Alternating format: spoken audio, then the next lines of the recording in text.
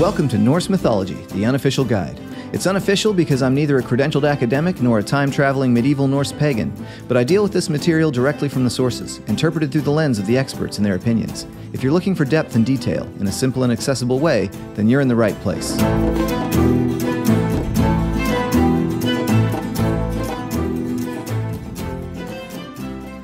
In the spring of 1950, an amazingly preserved forge stone from the Viking Age was discovered on the beach of Horsens Fjord, near Snaptun in Denmark. A forge stone is essentially a barrier that serves to protect a bellows from the intense heat of the fire in a smithing forge. If you haven't seen one before, you can think of it like a little wall with a hole punched through it that allows the bellows to blow air through that hole into the fire. The Snaptun stone is remarkable for a couple of reasons. One is that it's made of steatite, which is also called soapstone, and it doesn't occur naturally in Denmark. Steatite is a good material for making a forged stone because not only is it extremely soft and easy to carve, but it's also highly resistant to heat. The Snaptun stone itself likely comes from one of a few Viking Age steatite quarries that have been identified in Norway. The second reason the Snaptun stone is remarkable is because of what has been carved onto it, specifically a very large face portraying a man with a thin, curly, tie-you-to-the-train tracks style mustache, and a mouth that appears to have been sewn shut.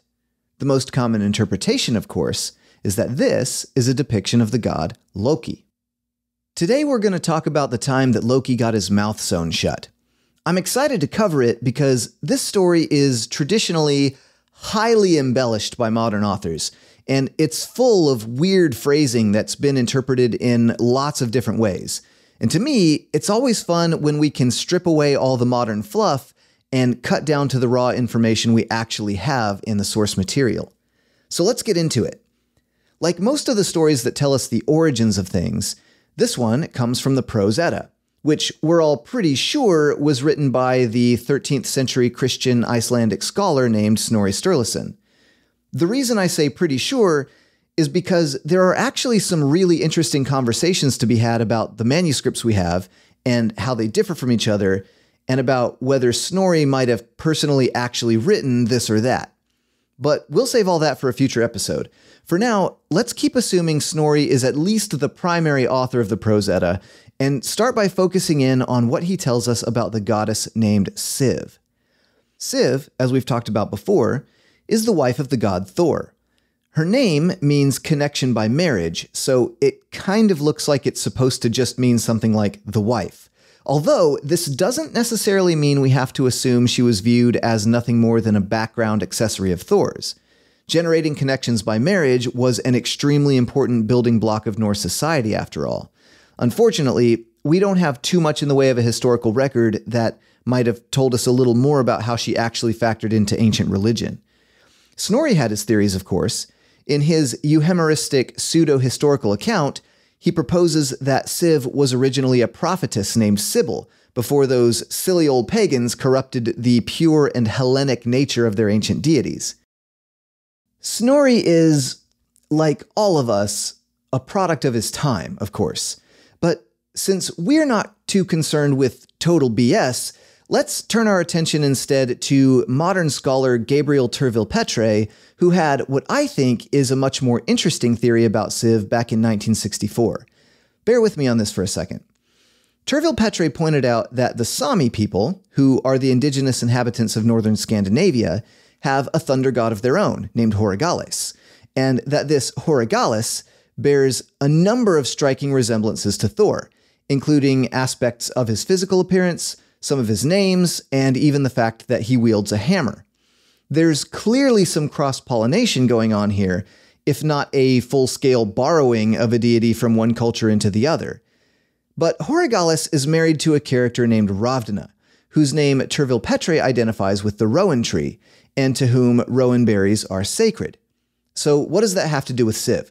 Well, there's a story told in both the Prose Edda and in the poem Thorstrapa, wherein Thor is struggling to cross a river because of a strong torrent being created by a Jotun, and the way he's able to save himself is by clinging onto a rowan branch and using it to pull himself safely to shore.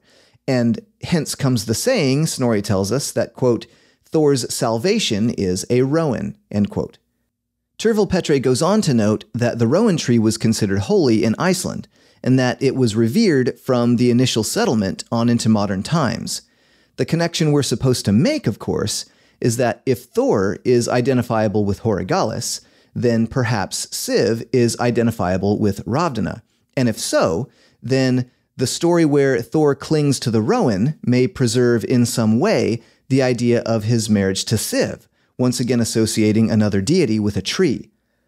But Thor's salvation or not, given that Siv's name means connection by marriage, and given that her role in the surviving mythology sort of revolves around being a wife, it's interesting that she is attested twice in the Poetic Edda as having been unfaithful to Thor. In the poem Harbarðsljóð, Óðinn disguises himself as a ferryman and engages in an insult battle with Thor while refusing to ferry him across a body of water. As I've mentioned before, some of Óðinn's insults are pretty ridiculous here. For example, early on in the poem, he tells Thor, "I think your mom is dead." But this is a lie, and later, near the end of the poem, he admits that Thor will actually cross paths with his mother on his journey around the water. So with that said, Óðinn also insults Thor here by telling him that, quote, "Siv has a lover at home. He's the one you want to meet. That's the test of strength you ought to attempt. That's more pressing for you," end quote. Thor replies to this by saying, quote, "You say just what comes into your mouth so that it seems the worst to me, coward. I think you're lying," end quote. Now, we might be tempted to think that this is indeed just another lie. However, there's another story in which this idea returns. In the poem Lokasenna, Loki attends a feast where all the gods are gathered, except Thor, of course, who is, can you guess where? Out in the east, as always, where he goes to hunt evil creatures. Anyway, at this feast, Loki goes around the room insulting everyone in turn, with the worst things he can think of to say to each of them. The other gods respond to this in various ways. Some accuse him of lying, some insult him back, some stay silent.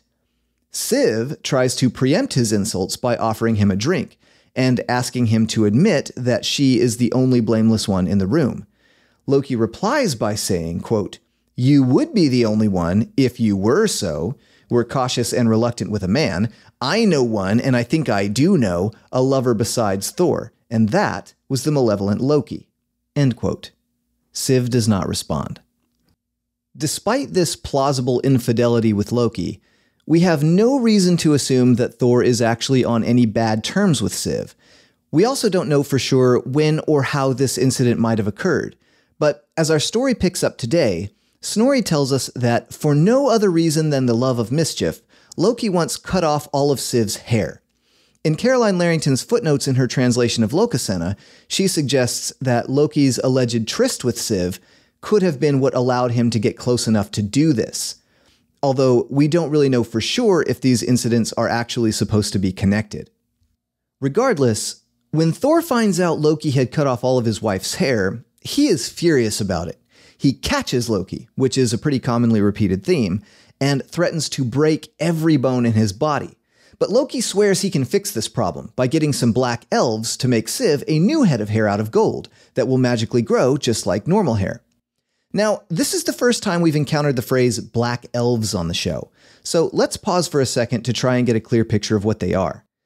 The Prose Edda uses the phrase black elves exactly 3 times. This is one of those 3, and there is no surviving material from the pagan period that mentions them at all. The other 2 instances in the Prose Edda are 2 different stories wherein characters make a journey into the realm of black elves. One of those stories is this one, but in both cases, when a character goes to Black Elf Land, or Svartalfheimr as it's called, the beings they encounter there are referred to as dwarves. So for this reason, most scholars believe that the Prose Edda is using black elf as a synonym for dwarf.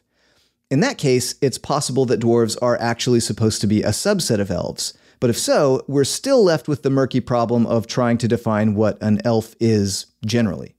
The Prose Edda also uses another similar phrase, dark elves, twice. Like before, there are no pre-Christian writings containing this phrase. When the phrase is used, Snorri is contrasting what he calls light elves, who he says live in heaven and are fair to look at, with dark elves, who he says live underground and are blacker than pitch. Because we can already identify Snorri's black elves with dwarves, And since he describes dark elves as black and says they live in the ground, which is exactly where dwarves live, I side with John Lindow in the opinion that Snorri probably didn't intend for us to think of dark elves and black elves as different groups. I personally subscribe to the idea that both of these words are just synonyms for dwarves. This would explain why the very next thing Loki does after promising to get some black elves to make new hair is to meet with a couple of dwarves and ask them to make new hair. These particular dwarves are known as Ivaldi's sons. We know absolutely nothing about who Ivaldi is himself, just that his sons are dwarves who can make magic things. We also know absolutely nothing about the actual conversation Loki had with Ivaldi's sons. All we know is that the result of their meeting is that they end up creating 3 magic objects. Along with new golden hair for Siv, they also craft a spear for Óðinn named llnir and a ship for Freyr called Skidbladnir. We'll come back to these shortly. The next thing Loki does is make a wager with another dwarf named Brokkr regarding his brother Atre's smithing abilities. We aren't told why he does this, or even why he finds it necessary to return to Asgardr with anything more than Siv's new hair. But for whatever reason, Loki decides to wager his own head against Atre being able to create 3 precious objects as good as the ones he's already gotten from Ivaldi's sons. If Atre can do it, Brokkr gets Loki's head. By the way, note how commonly dwarves tend to show up as pairs of brothers. So far, we've covered the brothers Fjalar and Galar, who made the mead of poetry, Ivaldi's sons, who made Siv's hair, Óðinn's spear, and Freyr's ship, and now we have the brothers Brokkr and Atre, who are about to give us even more fantastic creations. Dwarves don't always come in pairs, but it does seem to happen quite a lot. When Brokkr and Atre get back to their workshop, Atre starts by tossing a pig's hide into the forge and assigning Brokkr to the bellows. He tells Brokkr not to stop blowing until the hide is removed from the forge. Brokkr gets to work, but as he's working the bellows, a fly finds its way into the workshop and settles on his arm.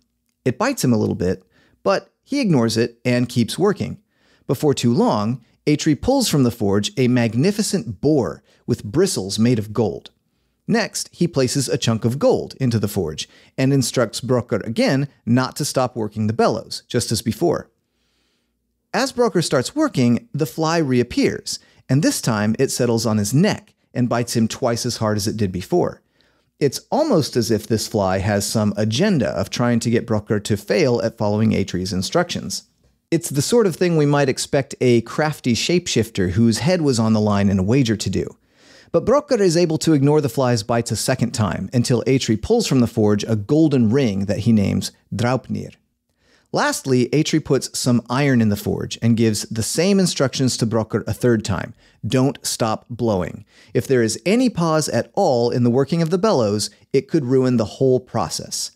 Brokkr gets to work, but this time the fly is determined to cause sabotage. It settles between Brokkr's eyes and starts nibbling on his eyelids, which causes blood to run into his eyes and obstruct his vision. Finally, Brokkr's had enough. He stops mid-compression just once to swipe the fly away as fast as he can. And when Atre pulls the last item out of the forge, he realizes that it had come very close to being completely ruined. But fortunately, it's still usable. It just has one small defect. The last item is the famous hammer Mjolnir, and its one imperfection is that its handle is noticeably short. Atre bundles up the items, hands them to Brokkr, and instructs him to travel to Asgardr to fulfill the wager.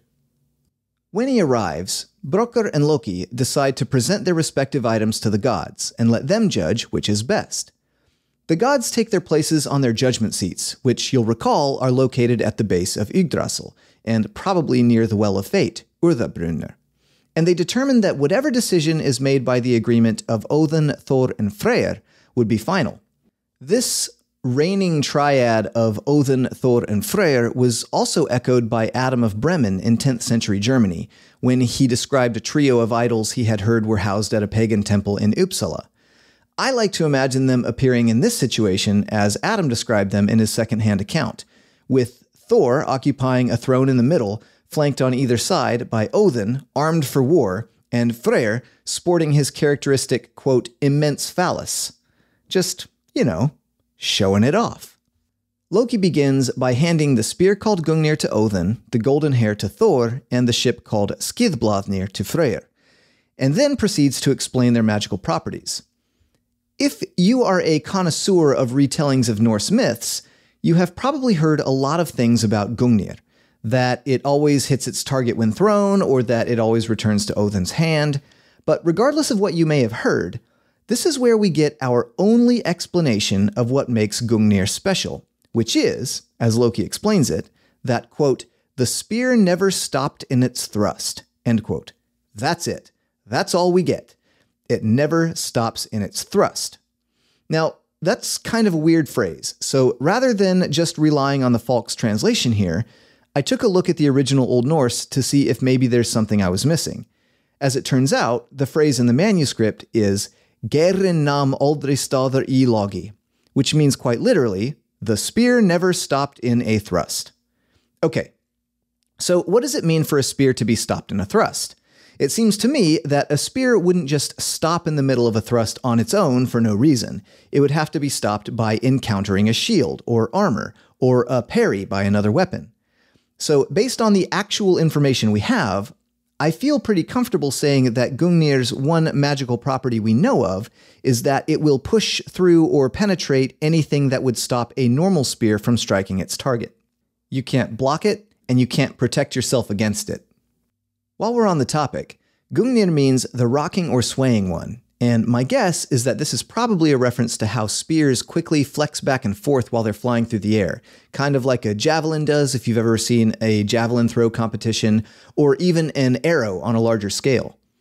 The one other thing we know about Gungnir comes from the poem Sigurdrifumal, in which a Valkyrie is teaching the hero Sigurdur about rune magic. She references an instance from a long-since-forgotten poem about Óðinn obtaining the runes and conversing with Mimir's head while standing on a cliff wearing a helmet and holding the sword of the llnir, which may or may not be another name for the first of the llnir, Ymir, who Óðinn killed alongside his brothers. Mimir's head begins to speak at this point and explains where runes ought to be carved.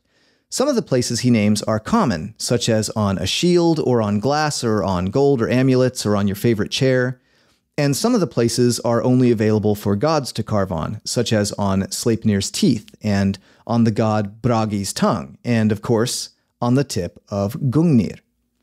We don't know exactly which runes might be carved there, or whether or not they are meant to actually do anything, but we can probably assume Óðinn has followed Mimir's advice and carved some runes onto it. Siv's new hair, as promised, is made entirely of gold, and as soon as it comes in contact with her head, it becomes rooted into the flesh and is able to grow normally, as if it was her natural hair. It doesn't have a special name, and it doesn't have any other magical abilities, other than possibly contributing to making her, as Snorri says in his euhemerized account, the most beautiful of all women. But keep in mind, that's the same account wherein he asserted that the euhemerized Thor killed his own father to inherit the throne of Thrace. Snorri also gives the title of Most Beautiful of All Women to two other women, specifically to a Jotun woman who ends up marrying Freyr named Gerður, and also to a human woman, specifically the hero Sigurdur's daughter, Svanhildr. Interestingly, Snorri never calls Freyja the most beautiful of all women. However, she does seem to fit the part. People are trying to get Freyja's hand in marriage pretty much all the time, and we do know that when the Jotun Hrungnir got drunk and started trash-talking, it was both Freyja and Siv that he wanted to carry back home with him. Loki's third gift, the ship called Skidbladnir, which translates to something weird like the one leafed with planks, and probably just means like made of planks, is given to Freyr. There are a few things that are special about Skidbladnir, the most memorable of which is that it can be folded up like a cloth and carried around in your pocket. It also immediately catches a fair wind whenever the sail is raised to wherever it is intended to go.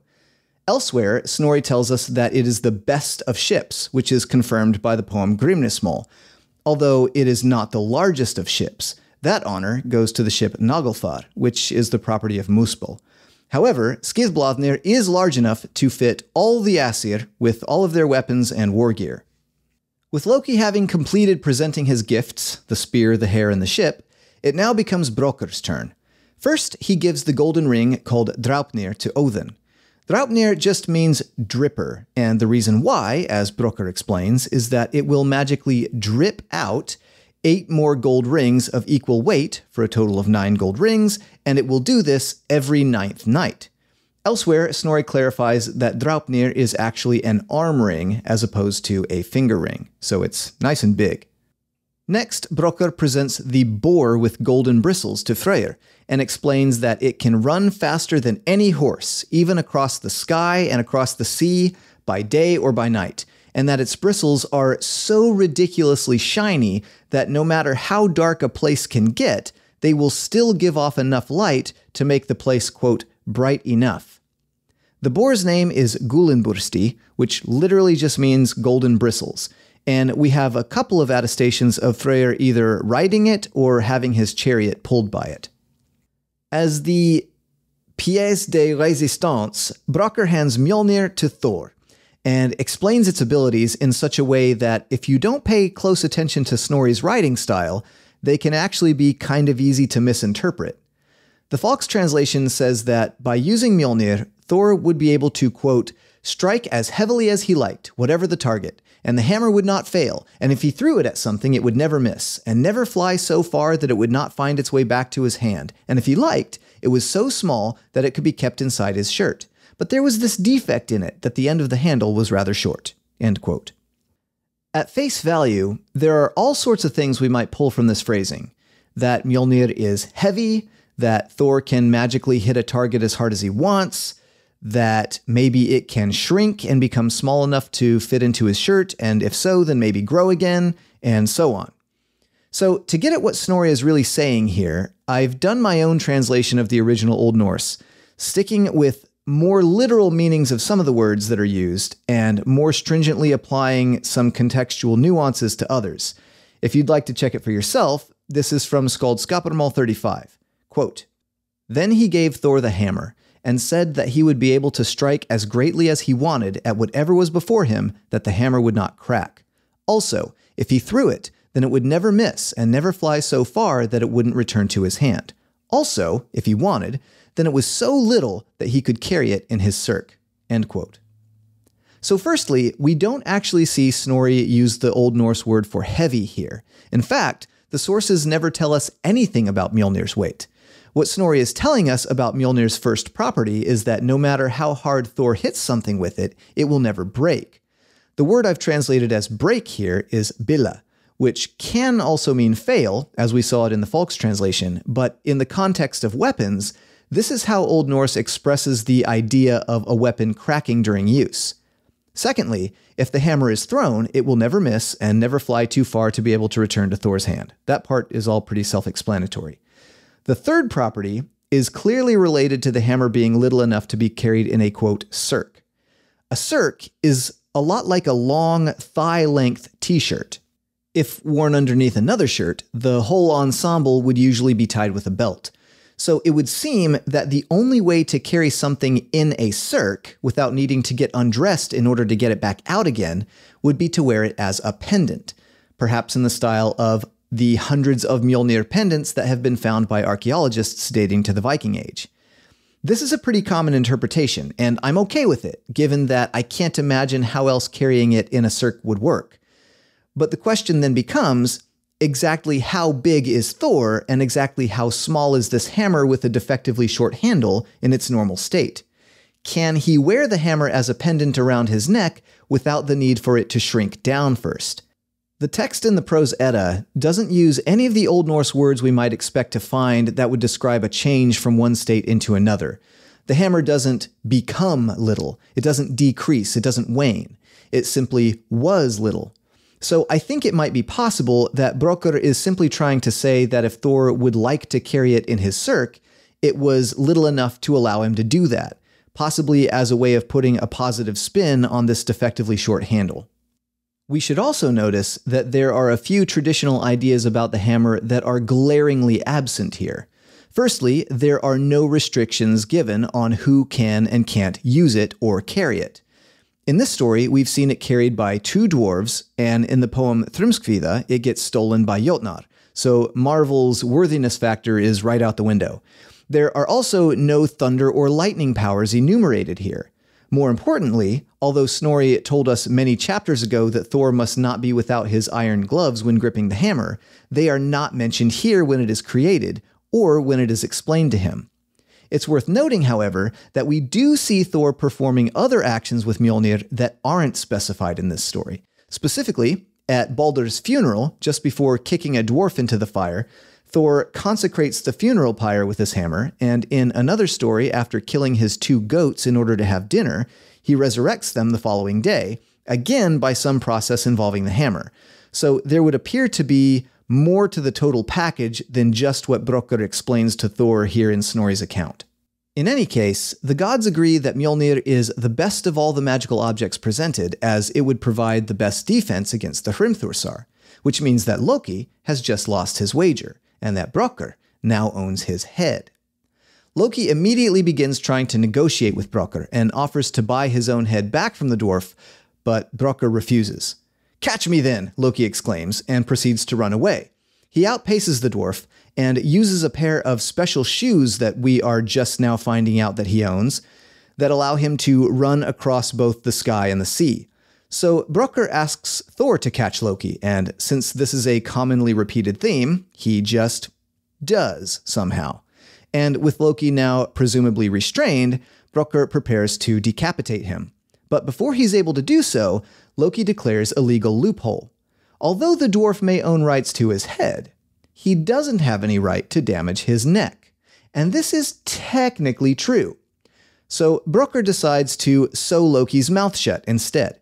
He gets a cord and a knife and begins trying to stab holes in Loki's lips, but the knife isn't cutting. So the dwarf magically conjures up an awl in this really interesting way, where he states that it would be better if the knife's brother All were present, and then it magically appears, similarly to the way Thor magically appears whenever his own name is invoked. The All is then able to pierce through Loki's lips just fine. Brokkr stitches Loki's lips together, and as the story ends, it, quote, tore the edges off, end quote. This is apparently why we end up with the face of a man with sewn-together lips carved into the front of a Viking Age forge stone, and why a forge stone is a sensible place to display such a thing. Once again, we have a prose edda account seeming to be corroborated by a pre-Christian source. Of course, it still leaves us with a ton of questions. For example, this is just one of many hints at an old association between Loki and fire. But where does that association come from, and what does it really mean? While the mythological Loki is clearly not a god of fire, in other words, he never magically creates or controls fire, and in the one story where he has a competition with fire, he loses, he does end up in close proximity to fire and forges and hearths pretty often, which is all we really mean when we say a character is associated with something anyway. Also, given Loki's role in this story, what exactly did the owner of the Snaptune Forge Stone really intend by carving his face into it?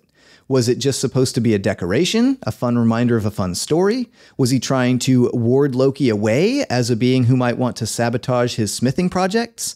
Why is Thor always the one who catches Loki? Why did Loki wager his head against Brokkr and Atri in the first place? Why did he bring back so many more gifts than the golden hair he promised to get for Siv? With so few details actually given in the story, what was so important about the strange incident where Brokkr conjures up an awl that it made its way all the way down into Snorri's time? Exactly how common was this idea that invoking the name of something would cause it to appear? And most importantly, where did Loki get those fabulous flying shoes? Sadly, we may never know where Loki's shoes came from. We can only speculate that dwarves were probably involved. So let's continue speculating together next time on Norse Mythology, the Unofficial Guide. Sources for this episode include Avlsten by P.V. Glob, 1959. Myth and Religion in the North, The Religion of Ancient Scandinavia by Gabriel Turville-Petre, 1964. The History of the Archbishops of Hamburg-Bremen by Adam of Bremen, 10th century, translated by Francis Tschan. Norse Mythology, A Guide to the Gods, Heroes, Rituals, and Beliefs by John Lindow, 2001. The Poetic Edda, translated by Caroline Larrington, 2014, and the Prose Edda, translated by Anthony Falks, 1995.